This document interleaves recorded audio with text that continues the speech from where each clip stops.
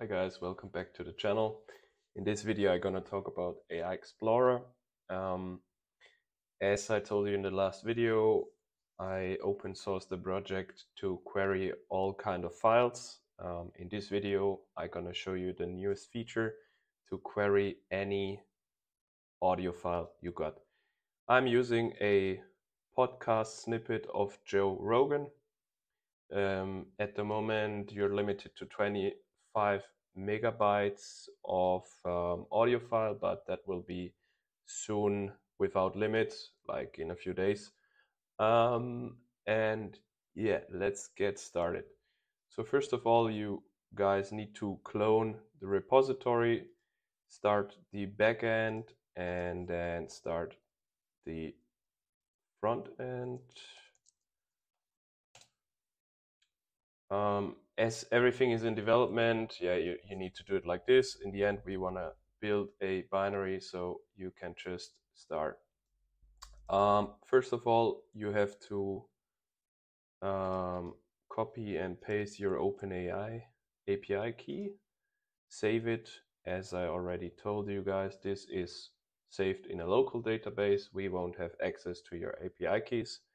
Then make sure you join our Discord for feature wishes or help or whatever. We also looking for collaborators because this is open source and we want to make that technology free, as a lot of people charge for asking on PDF files and stuff. But let's get started. So first of all, I just select my file, which is a M4A file. I upload it, which will take a few seconds. Yeah, once it's uploaded, you're gonna land back into the home route. From there, you can just switch to the chat and ask questions. Well, I watched I listened to the podcast already, so that one guy is talking about a paper which we has not released yet. So we're gonna ask, when was the paper written which was never published? What was it about?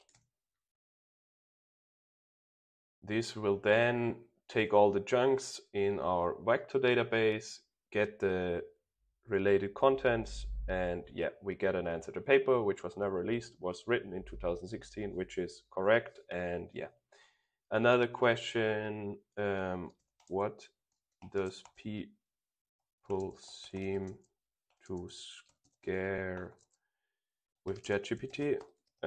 This is a question which was asked by Joe Rogan himself. And yeah, the answer on that question, it takes a few seconds to answer. Like ChatGPT, people seem to be scared of ChatGPT because it behaves exactly like a person without any information, emotion or soul. Yeah. So yeah, you can see this is a super powerful tool.